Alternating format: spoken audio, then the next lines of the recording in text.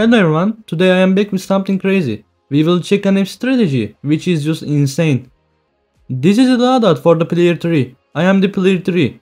The strategy needs only 3 people, so the other 2 players need these loadouts. As you can see, player 2 is very beginner friendly compared to the player 1 and 3. Not gonna lie, I cannot believe we can do expert in deserted island so easily now. Literally it is so easy, bro. We will farm a bit but not a lot. Also let me enable the 50% speed boost. That makes it so much better. And also we can skip nearly all of the waves in this strategy. The strategy may look a bit advanced but it really is not that hard, man. I got used to it after doing one match as player 3. You just need good towers and that's it. And player 2 is beginner friendly, so you can try to find other 2 players and still do this strategy without golden towers or worship. The placements of the towers are really important because the empty space you have in this map is very limited. The cryo towers are really important in this strategy. They are so important for the early game. Early game is just too hard to do in this map without their help, man, like really. You know the resurrected armored ranger, you will just die if you don't have the cryo rangers. We have to freeze it so it won't just run away and kill us. Cryo rangers are only used for this purpose, to be honest. Maybe it does need a great buff too. In DPS it is just bad, man. Like ranger is buffed, but why not cryo ranger isn't? As you can see in this wave, there are the mutant zombies. You need to freeze them some way.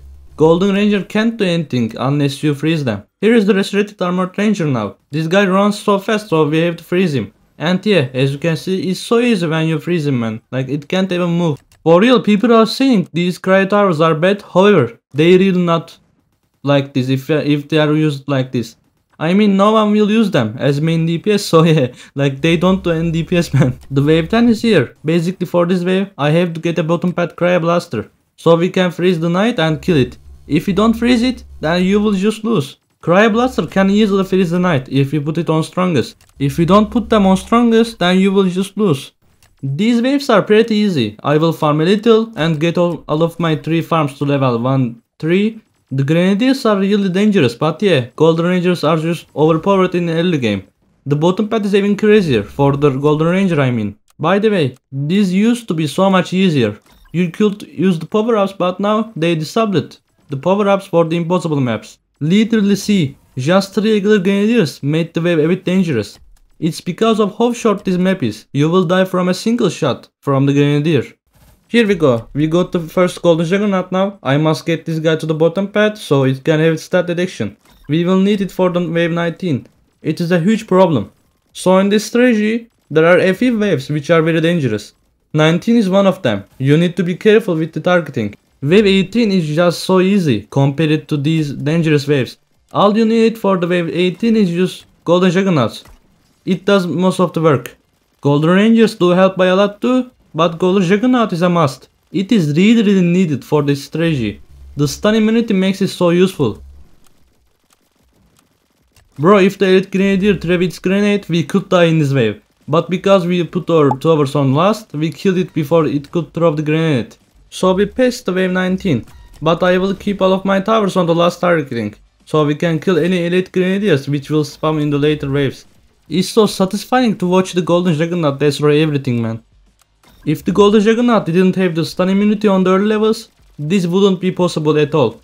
The elite grenadiers are a huge problem. They spam shockers which are so annoying. Again, this wave is so easy, man. Like this wave is a cash grab wave for us. We get so much cash from damaging these bosses. The next waves are also really easy, so yep, it is peaceful. Golden juggernauts are so overpowered, bro. They can easily kill anything, but yeah, that's just the beginning. The late game is a bit more harder. Oh my god, man, these waves are so easy. All I will do is just spamming more golden juggernauts. This strategy is very easy, but to memorize it, you just need to do a bit of practice. There are a few steps you have to do. It's not a lot. But the things important are the small details, such as the waves you should not skip, and the targeting changes you need to do. These waves with the regular juggernauts, because they can be stunned. But the golden juggernauts cannot be stunned. It is so good, bro. For real. Here we are in wave 30 now. There will be 3 predators and a few revived abominations. Bro, the revived abominations are a huge threat for us. They run so fast and that's why. They can run through the whole map in some seconds. It's just so dangerous, man. Like, after I upgrade all of my juggernauts, I will finally start using the patrol bot and the warship. Basically, they are here for the late game. You will never use them for the early game. I have to place a single patrol bot on the bottom pad so it can help with its flamethrower. It does amazing amount of DPS against the hordes, and that's really what we need for the late game. But after the patrol bot, I start putting warships. I won't max the warships out. All I need is 2 warships on 4-2 level, and I will put them on last so they can deal more splash damage. Look at the amount of DPS we are doing though. Literally I love this strategy. I should say this, I never tried the strategy with one player having the regular Juggernaut. I prefer 2 golden Juggernaut players. Just in case, the strat is really hard and it's not worth making it harder. So yes, finally, I am really close to getting my first warship on 4th level. It deals so great damage with its rocket launchers. I should ask this. Let me know that in the comments. I am really curious about the opinions of the people. Honestly man, the thing which makes the strategy a bit hard is the multipliers. Literally they are so annoying in this map. If you are not so good at using Anchor and John, then again, it's a huge problem for you. Don't be player too if you can't use Anchor and John at the same time. Honestly, it must be hard to do that on mobile, so yeah, I prefer to do it on computer. It's the time to save for a max level gold Juggernaut. We will need instability for the final wave. The revived abominations can kill you if you don't use the ability. Also, always have a player who owns the 50% speed boost game pass. With that game pass, it is just so crazy bro. The amount of gold you can make in an hour is just literally so much. A match takes like 10 minutes with the game pass. So that means 6 matches in an hour. And that makes more than 13k gold per hour. I mean, there is no point doing talents mode when you can use this strategy. Especially if you are here for the XP grind, then instantly go for this strategy. Here is the final wave now. This wave is just very easy, really easy. All you have to do is just using the abilities of the towers. I mean the towers such as Golden Juggernauts, EDJs and Jones. You will use Shred the Eradicator MK2, but if you don't use the ability of the Golden Juggernauts on time, then some revived abominations may just run and kill you, so be careful. Yep, the bro is going to die so fast. We would be dead if it didn't have any abilities. It does waste so much time by using its abilities for real. Bro, we killed the Eradicator so fast and there are still many enemies spawning after it. This is literally insane, trust me. But yes, anyways, it was easy, right? You better try this strategy yourself. It is really easy, man. It is really fun in my opinion, man. Really.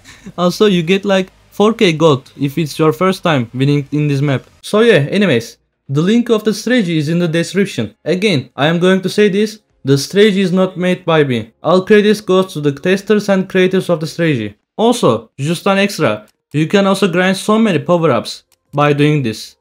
But anyway, I hope you enjoyed the video. Thank you for watching. Have a good day or night and see ya!